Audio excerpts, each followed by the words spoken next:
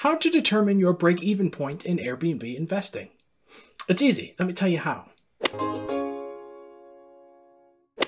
What is a break-even point?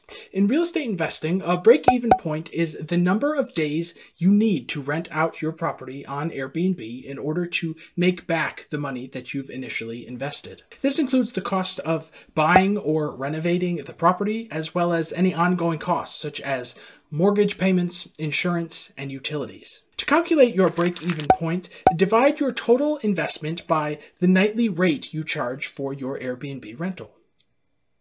For example, if you've invested $50,000 into your property and you charge $200 per night, your break-even point would be 250 days. That's $50,000 divided by $200 per night, and this equals 250 days. Of course, this is just an estimate, and your break-even point will vary depending on a number of factors, such as how often you rent out your property, how many guests you have, and the lengths of their stay, all of the money that you've put into your property, which we will be talking about shortly. So what affects your break-even point? Consider these. Startup costs such as inspections, repair costs, furniture and appliances, and closing costs. And also think of monthly expenses like insurance, utilities, property management, maintenance, taxes, HOA dues when applicable, income taxes, cleaning fees, things like that.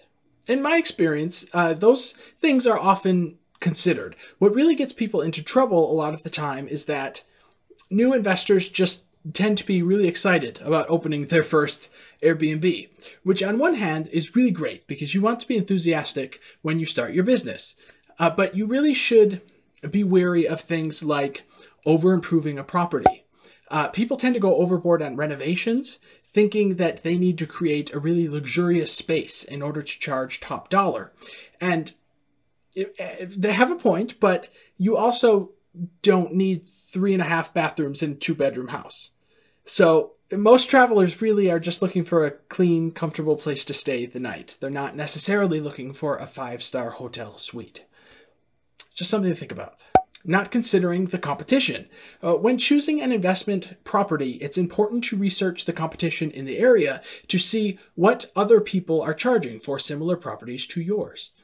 If there are already a lot of Airbnb listings in your area, it will make it harder to make your listing stand out, but also if you need, say, $150 per night to cover your monthly costs, but the highest rental in your market is $90 per night, then you may be in some trouble. Number 3, over-furnishing your units. This is getting back to the excited part I was talking about earlier. Many people make the mistake of over-furnishing their Airbnb units. Again, travelers are looking for a clean, comfortable place to stay. They're not necessarily looking for a showroom. And you can get a $5,000 hassock if you really want one, but I can guarantee someone sometime will spill juice on it. I'm just saying. So my advice is always to just stick to the basics when furnishing your units and be smart. You'll save money in the long run. And number 4, things that often get new Airbnb hosts underwater with their rentals are not being hands-on enough.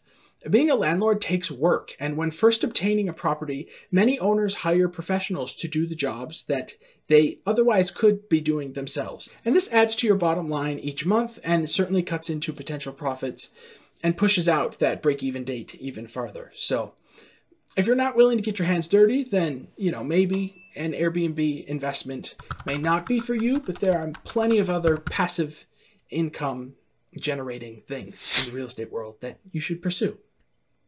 So we talked about a formula, and of course I have to mention that all of the expenses and costs mentioned in this video were actually from the Mashvisor website directly. All of the things they calculate for you when researching a potential Airbnb property for purchase were talked about today. And really, even if you're not sold on the Airbnb idea as a business model, you can look at a listing on Mashvisor and see how the numbers stack up using Mashvisor's analysis data, and you can switch back and forth between traditional rentals and Airbnb. So you can see what will make you the most profit at the end of the day, which is kind of why we're all in real estate to begin with.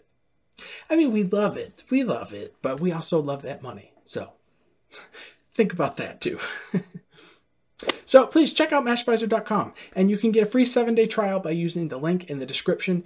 It's a really, really great tool to have before buying any investment property. Just make sure your numbers are lined up and you'll be great. So there you go. Happy property hunting. I'm Michael. Follow me on Instagram. It's Michael Talks Real Estate, and I will see you on Thursday. Have a great day.